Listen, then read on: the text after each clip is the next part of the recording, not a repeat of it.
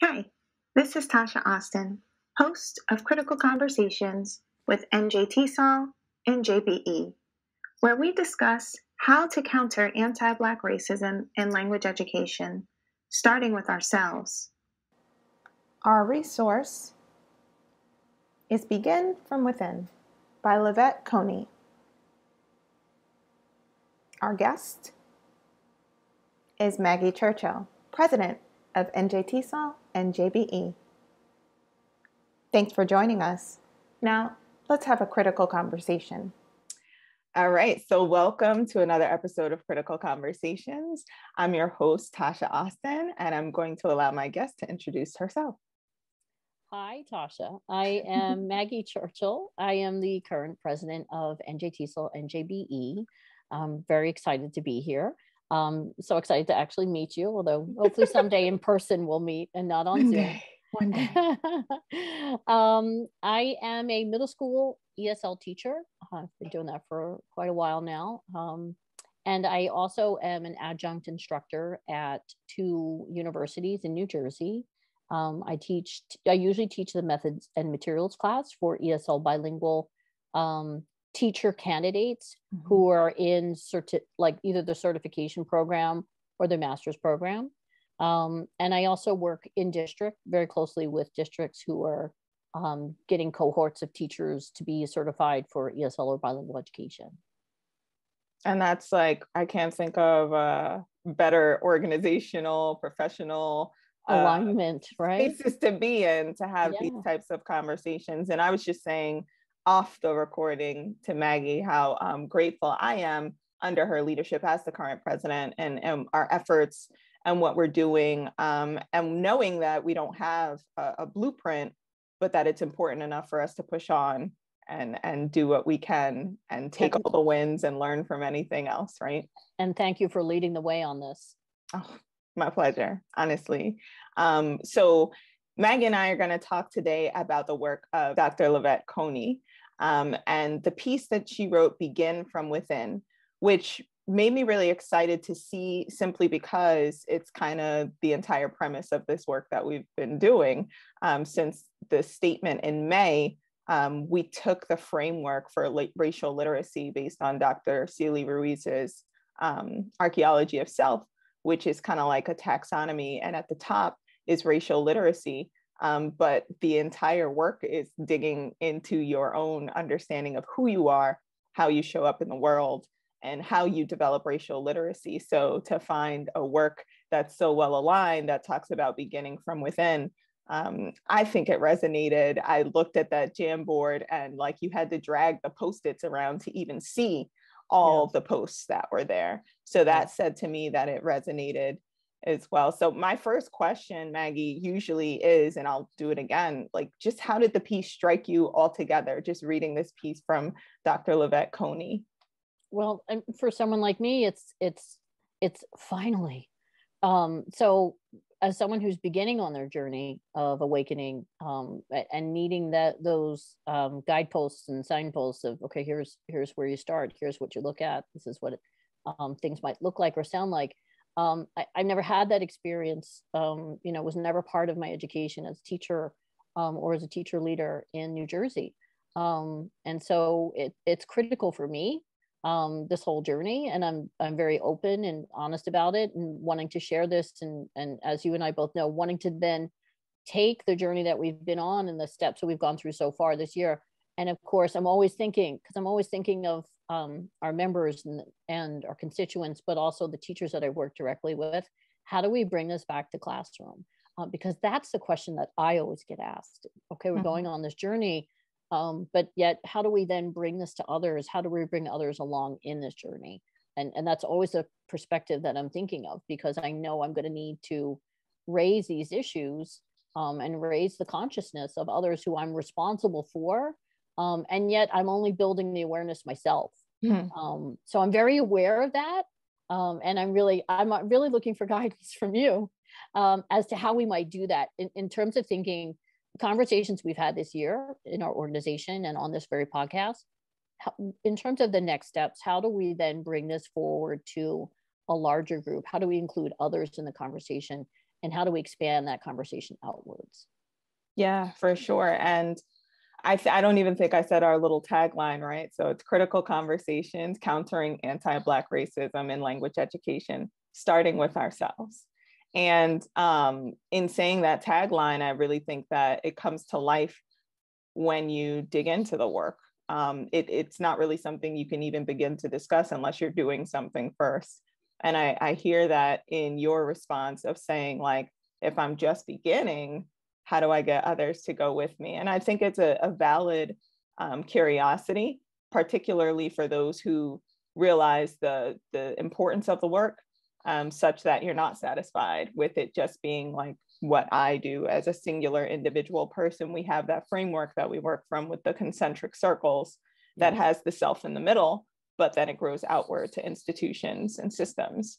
I think even that model is important to consider, that at times we, even though we're working on the self closely now, we can always be thinking in that larger circle, in that larger framework, and yet go down, kind of expand and contract. It's like a scientific process here, right? Of expansion, contraction can happen simultaneously, or it can happen that it's not necessarily limited to just that little circle. And I'm often seeing, what are the other roles? How can we involve other people? And I know it's work that I have to do first to move, eventually outward. But I'm thinking of that at the same time. Yeah, and I think we have to hold all of those things in mind at the same time. I think opportunities become more apparent when we are always doing the work. I think it's much less likely that we will recognize our strength and our responsibility if it's a switch that we're flipping, depending on our environment. So, when I think about those circles and I think about our organization, I already am seeing the ripple effects, right? I'm seeing some folks, like we get emails throughout the week of folks who are finding professional development, folks who are finding really good readings, and they're sharing it within the organization. No one is telling them, go find more resources, right? We have our subcommittee, and that is our responsibility that we signed up for. But there are folks who are not on the subcommittee who are now also sharing resources. That says to me that folks are taking this up on a personal level. And in addition, when we think about within the organization, right? So we have a subcommittee, but then we have other committees in the organization who are responsible for other facets of what we do, who are now realizing their role either in upholding white supremacy or in beginning a self-reflective work in realizing that I could be doing more to counter anti-Black racism. And I think the more that it's done on an individual level, the more that we'll see the ripple effects in larger spaces. So I think it's only going to continue revealing itself in terms of where it gets taken up relative to the level of engagement that folks are having on an individual level. I don't think those types of ripple effects would even show up if it weren't being taken up on an individual level. And I think it goes in fits and spurts too. Mm-hmm. Yeah. I think we have to be comfortable with lulls and then like lunges forward. Right. So I don't think it's going to be a smooth journey. So I have the first question that I pulled from the Jamboard, which says, what does it mean to recognize my own racialized being? How do I show up in the world as a racialized being? Yeah. And again, as someone who's new to the process and new to the journey, I think it's definitely your contributions. I'm always thinking about the different, I guess, because I'm always in these situations where I'm working with other groups and knowing where this has to go for either classroom or student interaction. And I'm always kind of aware of that. So I'm looking to shine the light on others and looking for them to give back to me. Okay, so again, where's your comfort level? Where would you begin? What is it? Because I think when you're doing this kind of work, you have to, again, starting from within, but starting from what do you know, right? Can we begin from that point? And what does that look like? And making that very public and saying, I really don't know much. I haven't had a background in this. This is not something that was ever part of my teacher education background. And, and even in the state. So, shocker, disclaimer, I'm not from New Jersey. Although I really enjoyed hearing your discussion about New Jersey in the last podcast and what it's like there. We couldn't help Philadelphia. Ourselves. We couldn't help I know, I understand. And I'm from Philadelphia. So I'm always finding myself as like, slightly the outsider in different situations, and so I'm very mindful of that. I never want it to be, me telling you what to do. And oftentimes as either a teacher practitioner, I'm in that position where people are asking me, well, what would you do? And I'm like, I try to always turn the table to, well, where would you begin? Yeah. So it's really what you're comfortable with and what you know. Okay, so let's start from that. Why? Because it's a starting point. And if you haven't started, you're going to begin somewhere. That's right. And I'm so glad you said something about like understanding like the value of silence. You're like, let me just kind of wait and hang back. And I don't want to tell folks what to do, but also acknowledging like the unlearning that has to be done, because there were some great, it was hard to pick these questions. There were some great questions on the There's Jam some board. great questions. Yeah. And one of them talked about the unlearning piece. And so when we talk about like, what does it mean to be a racialized being?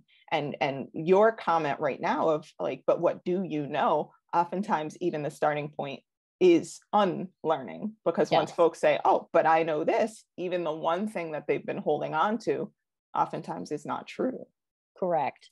Right. And so I kind of, I guess I'm visualizing almost like a number line in math. So it's like, where do you start learning? You think of 0. I'm like, well, I'm kind of in the negative range, because you have to unlearn. So unlearn is that negative zone, right? And then I'm not saying it to be judgmental, but more of, every time I read these great resources, I'm like, oh, wow. Yeah.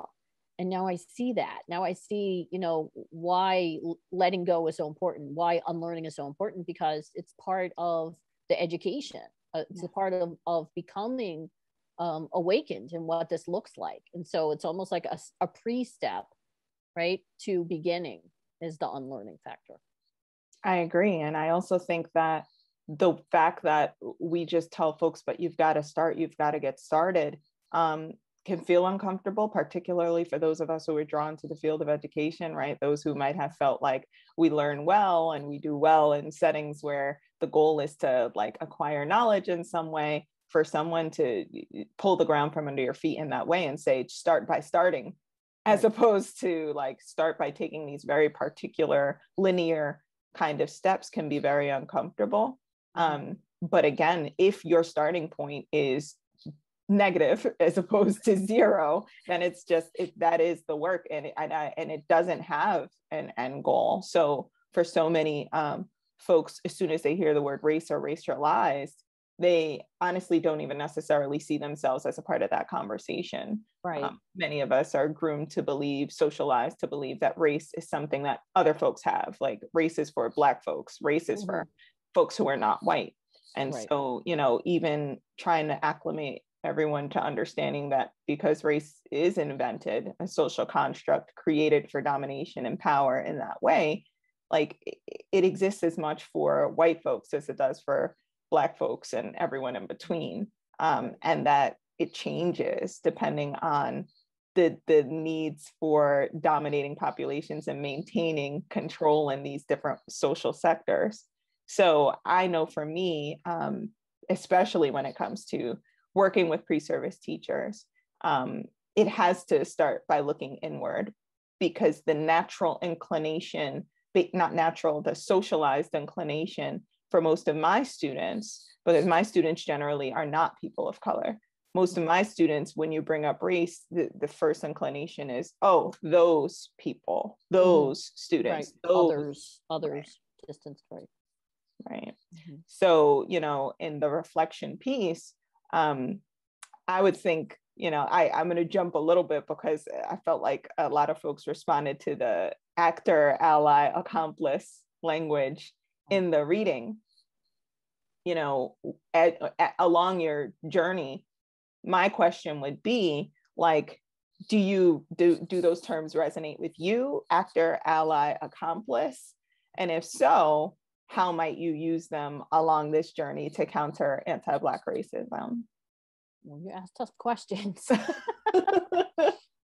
I think it's important to recognize the terms and again have this sense of distance, which might help when you're doing this kind of work and having to decide, okay, where is my own thinking in this, and where is my own, you know, reaction, my own ideals to this? And can I be any of these roles or different roles at the same time?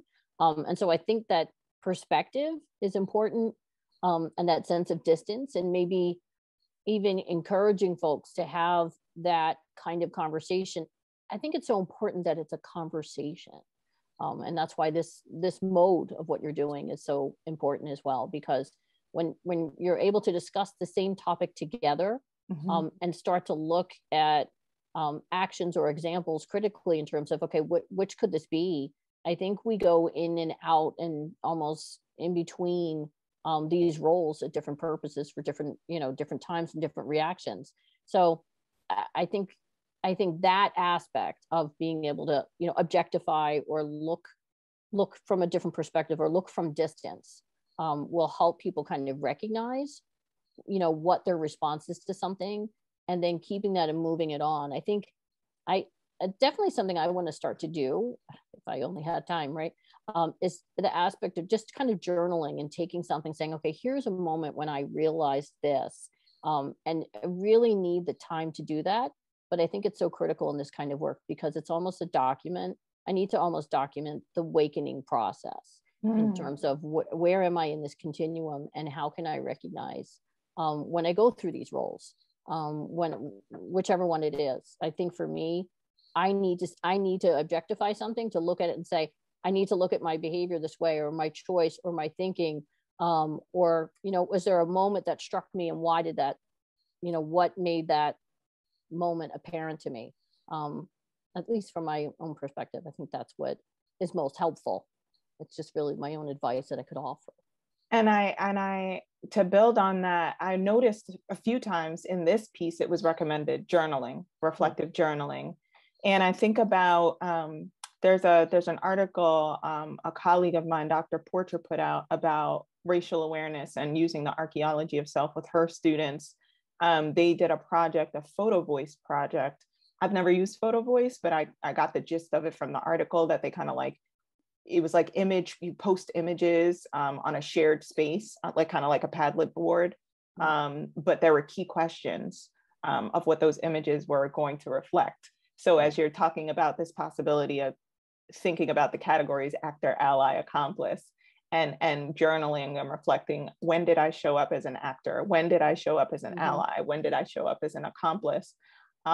I think even more expansively, just because, again, my background is world language, and I'm always thinking like multimodal engagement, right? Like access, opportunity, all the ways that you can demonstrate your own literacies, right? Because it's not always reading, writing, speaking, listening. Sometimes it's representation, sometimes it's modeling. And so I'm thinking about that article that Dr. Porcher wrote about how her students would snap images of like different experiences they had that they deemed racialized, and how from the image they were actually even able to unpack, almost like you said, awakenings or recognitions about not just like who they are, who they thought themselves to be, but how they showed up within a context. And so that to me is, again, because race is not real. If you were isolated all the time, you would not recognize yourself as a racialized being, right? Because it's fake. It's when you show up within a context and that dynamic begins to play out, that you recognize that, you know, this social construct has material consequences, right? Like what is happening in this space, and how is power being leveraged or taken away or manipulated, and based on what?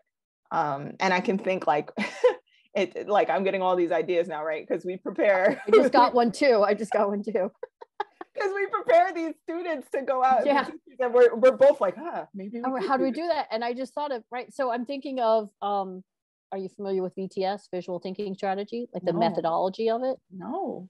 Oh, so powerful. So it goes so well with what you're saying about selection of images. And our students respond to this, right? Particularly of this, you know, I teach early teenagers. I've taught every grade, but I'm, you know, in the world of middle school, it's its own beast now. But I've taught high school as well. And, you know, the power of media, we talked a little bit about this before off camera, but the power of media and selection of images, it's so relevant to their lives that, you know, it's so much a part of themselves, and Instagram culture, and, you know, images that are there for a moment and then move away. But getting kids to take a critical look at an image that you select, and having a close conversation, a guided conversation around that image, is really the crux of what VTS is, visual thinking strategy. So you just project an image and you always ask the same questions. And so they're really probing questions that ask the students, what's going on in this picture? What do you see here? And so it really does come from your own perspective at that point. And then when you ask, when the students give their responses, you ask them what makes you say that. So again, their focus returns to the image. What in the image, what in the picture makes you say that? And then everyone is really in the role as active listener, which is another great way to reinforce this role. And so the awakening is to just listen, right? So we don't often get the chance to do that, but to encourage students to do that and to show them what that looks like.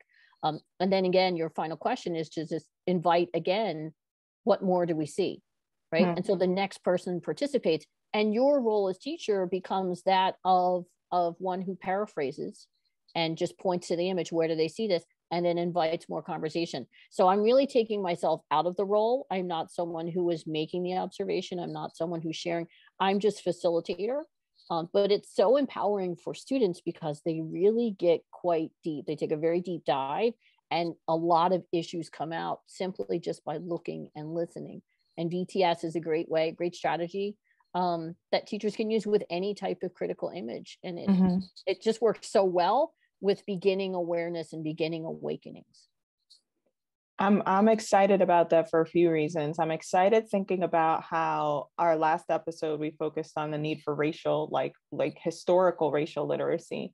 And so in the selection of potential images in conducting VTS, I'm thinking about how when we start this journey, even if all you have is a beginning of an awareness, you can still select powerful images for students to then ask good questions and try to kind of extract from them their realities as they make sense of the image in front of them.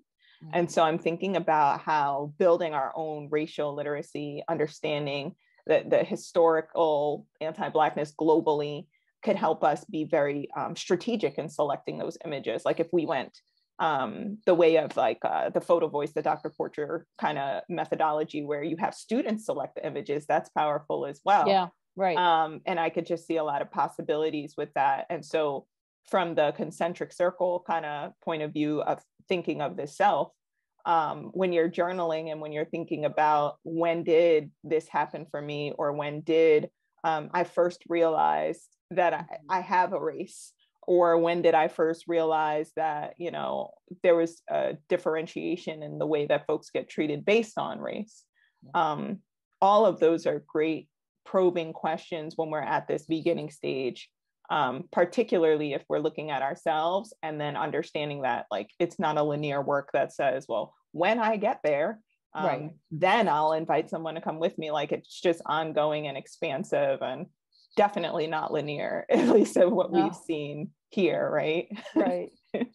But I do think that that connects well to a question that was clearly personal on the board, who it looks like it's from someone who's thinking about this classroom practice again and understands, like, I wouldn't say the limitations, because I think teachers constantly find ways around the rigidity of what we're faced with in terms of classrooms. But the question said, to say it's okay to be different is difficult to process in a standardized academic setting. How do you break that mold?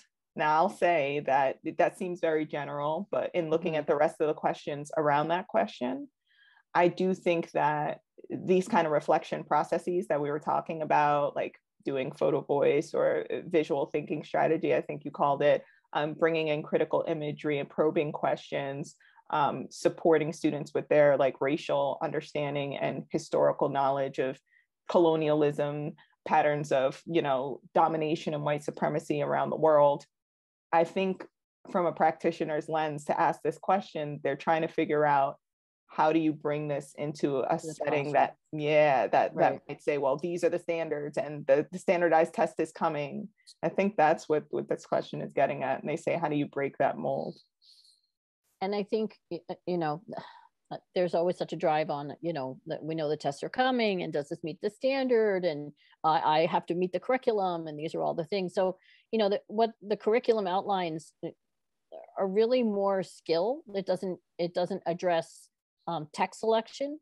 It doesn't address kind of even topic selection. So, I'm constantly reminding teachers and showing teachers that's really your choice. And in some cases, teachers feel very locked into what they know they have to cover, or, they're quite surprised when I say, well, I don't teach out of a box. Like sometimes you get the box and the textbook and the teacher's guide and the workbook and the worksheet. Like, I don't have that. I've never had that, which is very, liberating and also scary at the same time. But I've always been grateful that I've had the opportunity to, select text, or to kind of, I guess, respond to what my students needed, and respond to the topics that they wanted to learn about or discover. And I love the idea of working again with what you have, which is often our teachers are very resourceful. Oftentimes ESL teachers don't get, the prepackaged material, everything. You kind of have to work with what you have. So why not work with what the students bring to us? And can we have them, guide a discussion? Can we have them start a discussion, teach them how to have a conversation? It's so critical for English language learners that, to build that. And something that I do in my methodologies classes, we always try to make a practical application with talk moves.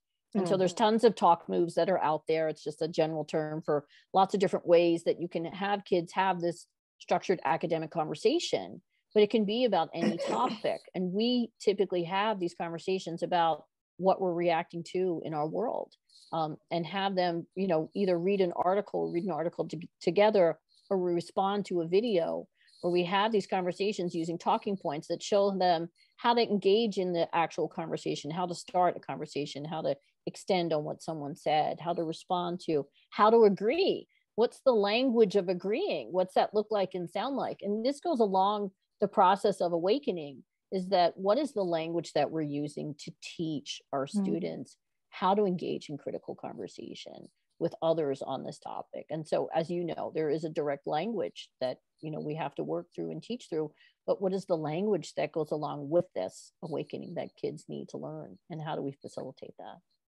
I'm like jotting notes as you speak, because it's sparking all these thoughts that I'm having. And I'm thinking specifically about how because I was like trial by fire in my own teacher preparation. They gave us no text either. And when I went into my student teaching placement, I too was kind of making those selections on my own. I didn't have a hard text that I was stuck with. And like you said, it's like a gift and a curse, because you're very excited to then draw from the students' lived experiences, acknowledge that they already have so much that they're bringing to the classroom, that they can be leaders in that space.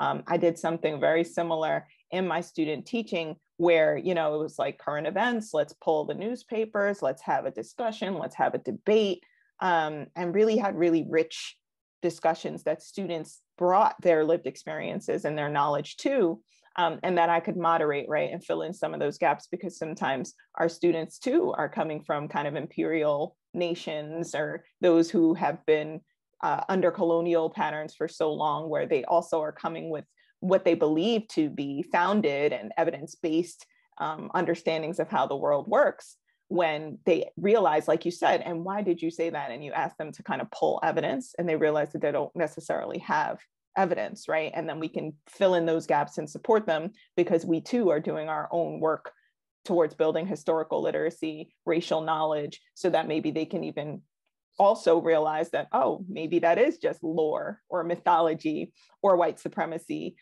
these understandings that I have about the way the world works around me. So the skills-based curriculum, I think of Dr. Gholdy Muhammad. I try to read across literary scholars, those who study literacy, those who study English, and those who study second language acquisition and world languages, because there's so much to glean from these scholars that work in these other areas. And just like you said, in terms of it being a skills-based curriculum, Dr. Gholdy Muhammad talks about how important it is to have historical literacy because the curriculum only gives students skills, Right. but it doesn't develop their identities. It doesn't address intellectualism. It doesn't address these other core pieces, particularly for students who come out of like a Black tradition of like literary like brilliance. And how do we learn when we're not allowed to read or write? How do we learn when you could be punished for having a book, for reading anything outside of the Bible, right? And so there are a lot of historical traditions within the formerly enslaved of the United States, where they've always found ways to learn, even when learning was against the law. And so when I hear you say that we have this freedom, it's true. And I don't think a lot of folks think of it that way, in terms of the freedom to select materials that could allow for students to get more critical about their place in the world, and maybe the function of race within that world.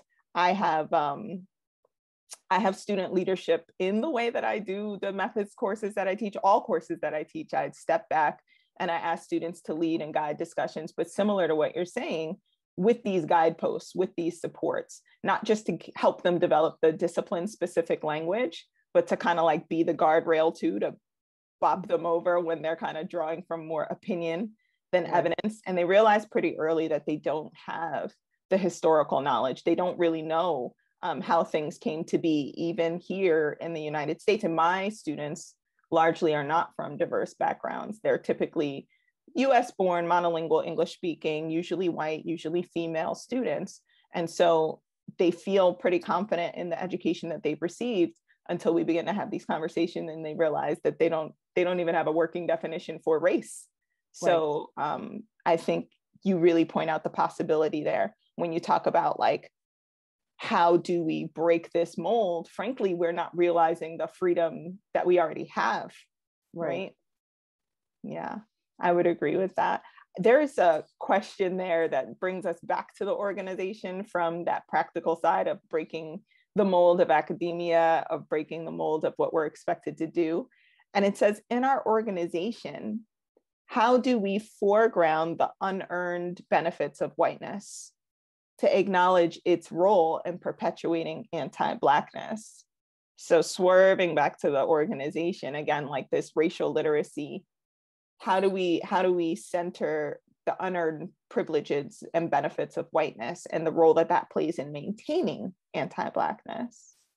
And that's, for the organization moving forward, that's a core component of its mission.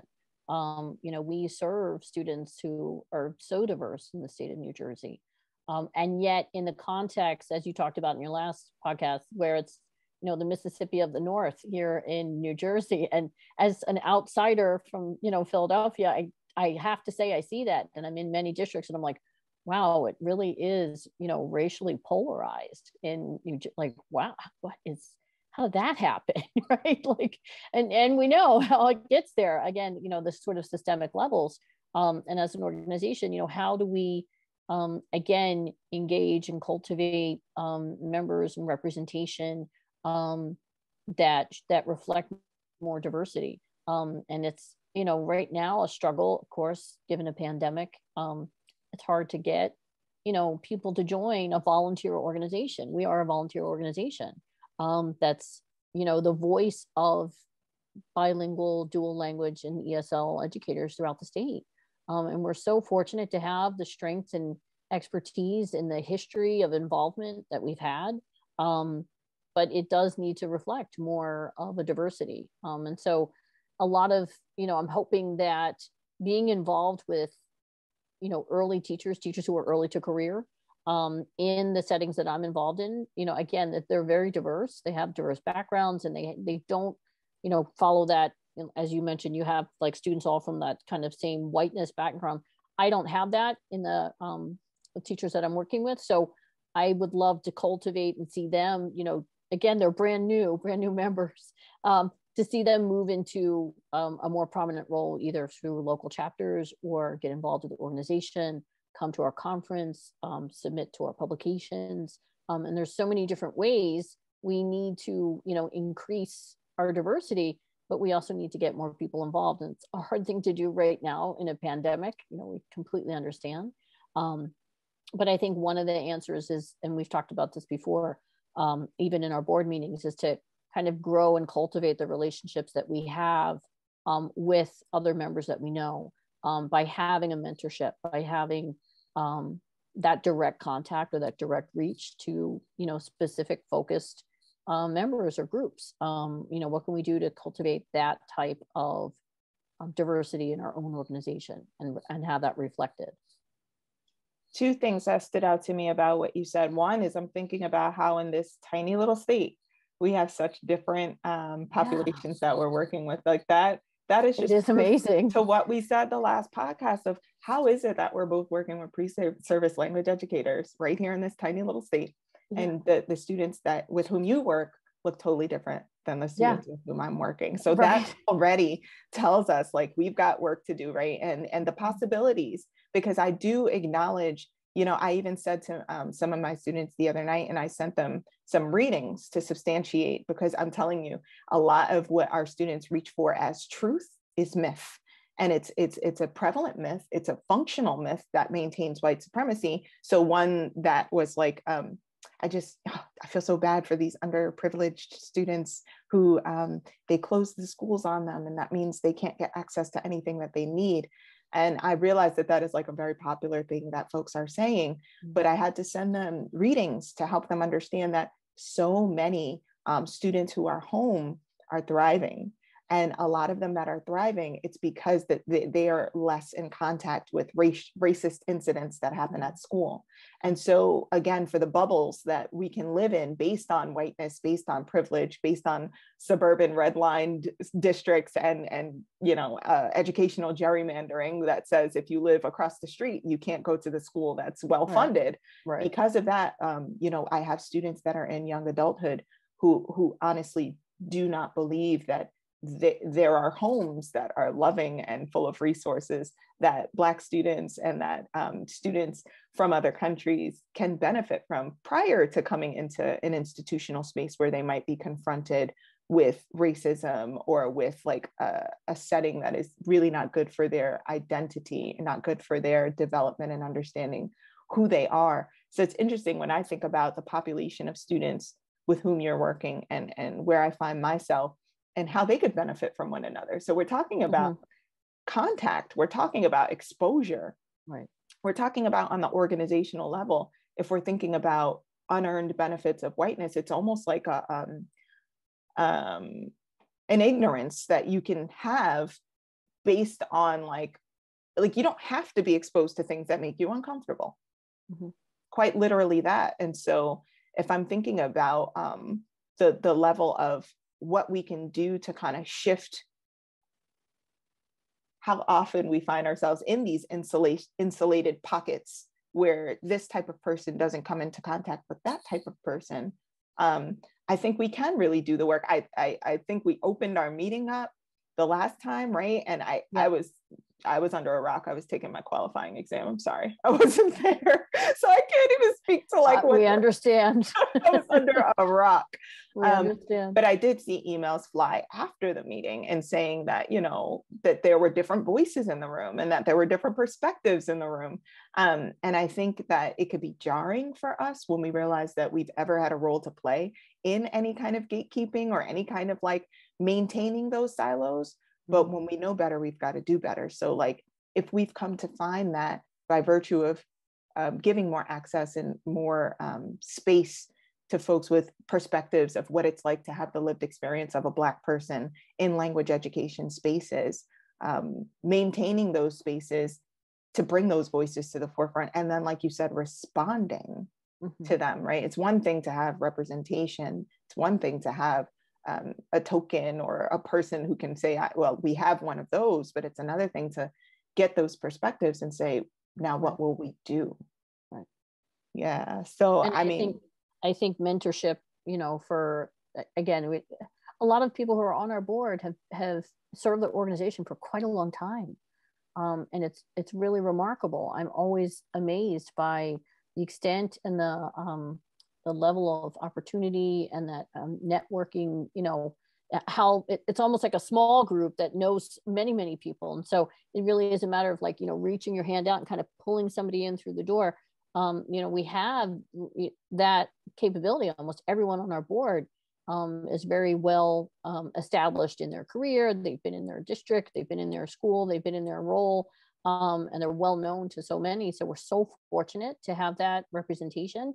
And maybe this is something we can, move forward to and have that as a role, a future role of board members would be to mentor or bring on, for the time, when your time will sunset on the board, do you have a mentor in place? Is there someone who you can cultivate to help us, represent more diverse experience? So that to me speaks volumes, because even my own engagement with, like, I've been at my institution for 5 years, but really it was, and she's on the subcommittee, it was Jess Hudson that said to me, I think you might be good in this organization. I think there might be and without that, like you said, that, and look at you now. And look at me now. Well, it's funny because, like, but still, right, that would have never occurred.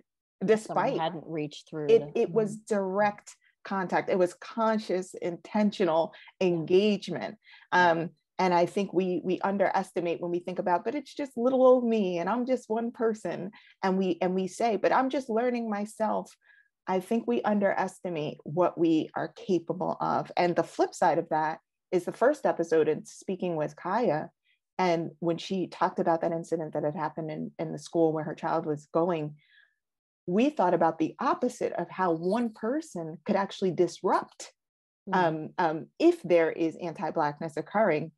There were so many people. She was talking about an incident where there was a tile that was placed across the hallway from her child's class that had like a really gruesome image of someone being hung.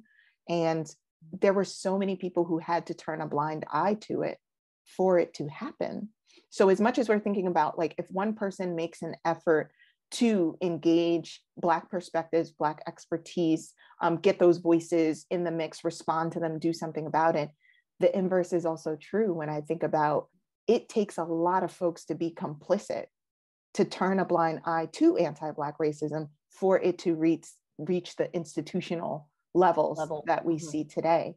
So I think you make such a great point about that reaching out and that conscious effort, and about not needing to be some kind of expert to do that.